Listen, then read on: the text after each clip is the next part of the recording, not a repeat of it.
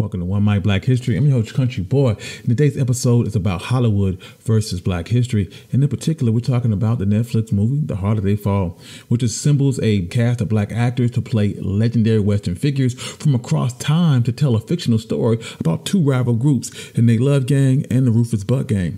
Now, while The Harder They Fall tells a fictional story that departs from actual historical events, the characters are real people. And we're going to talk about today the real people behind the characters in The Harder They Fall. And if this is the type of content that you like, please hit the subscribe button. Also, you can find more content like this at onemichistory.com. And if you want to support the channel, you can do so at my Patreon page in the description below. But without further ado, let's get started. Bill Pickett is played by Eddie Gatheke. The real Bill Pickett was not a sharpshooter like the movie character. The real Pickett was a cowboy, a Wild West performer, an actor, and perhaps the most famous black rodeo rider of the 20th century. Bill Pickett's actual birth year is unknown. Bill was the second of 13 children born to Thomas Jefferson Pickett, a former slave, and Mary Gilbert. Bill was of African, white, and Cherokee ancestry. His family lived in an area of Texas known as Jinks Branch Community, and the land was settled by a man named Miller, who opened up the land to other African Americans shortly after the Civil War. Bill attended the school up until the 5th grade and afterwards got a job on a ranch where he became a rider and a ranch hand. In 1888, his family moved to Taylor, Texas, and Pickett and his brothers started their own horse breaking and cowboy services. The company was known as Pickett Brothers Bronco Busting and Rough Rider Association, and the advertisements promised the catching and taming of wild cattle was their specialty. In 1890, Bill Pickett got married to Maggie Turner, a former slave and the daughter of a white Southern plantation owner, and the couple went on to have 9 children. Bill Pickett would perform at local rodeos and was known for doing tricks and stunts at county fairs. Bill Pickett's name soon became synonymous with successful rodeos. Bill Pickett with a group traveled from Texas to Arizona to Wyoming to Oklahoma.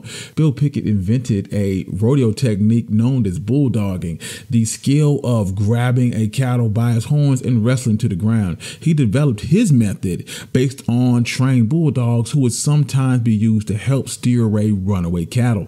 The dogs would use their teeth to clamp down on the steer's upper lip, a very sensitive area for the cattle. And once the dog snapped down on the steer's lip, the steer wouldn't move. Bill Pickett seen this happen on several occasions and thought, if a bulldog could do it, he could too. Bill practiced this stunt by riding hard, springing from his horse, wrestling the steer to the ground, and in his method for bulldog, he would bite down on the cow's lip and fall backwards. He would also go on to help teach other cowboys the technique of bulldogging, but this method would eventually fall out of favor as the sport morphed into steer wrestling in rodeos.